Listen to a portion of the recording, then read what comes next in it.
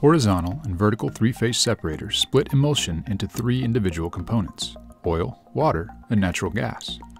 In this video, we'll review 4 configurations for three-phase separators. In a horizontal three-phase separator with an overflow weir, fluid enters the vessel through an inlet and immediately hits an inlet diverter.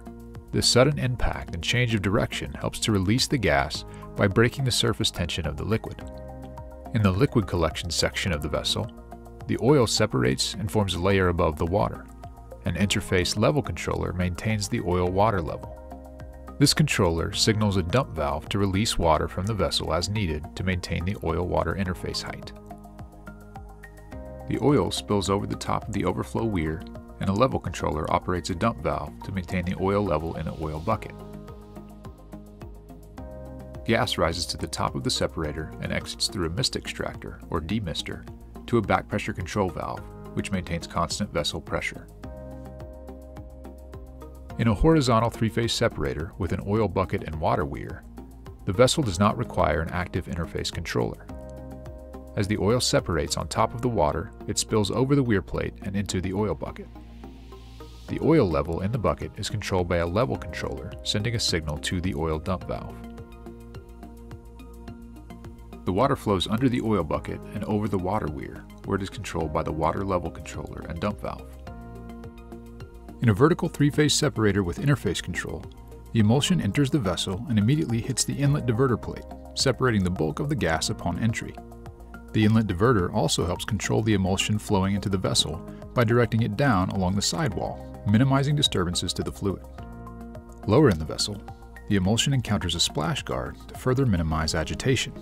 This baffle is open and allows the emulsion to flow downward while protecting direct interaction with the interface level controller to prevent a false reading of the fluid level. As the oil separates, the interface level is determined. The interface level controller will open the water dump valve when the interface level rises. This oil level is also controlled by a liquid level controller, which will open the oil dump valve when the oil level rises. The gas travels to the top of the vessel through a mist extractor and a back pressure control valve, which maintains constant vessel pressure.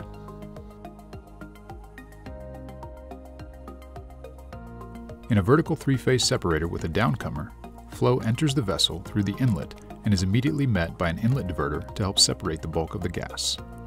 A downcomer sends the liquid through the oil-water interface to keep from disturbing the fluid in the vessel. The downcomer outlet, or spreader, is located at the oil-water interface. Water, being heavier than oil, will separate and settle to the bottom of the vessel.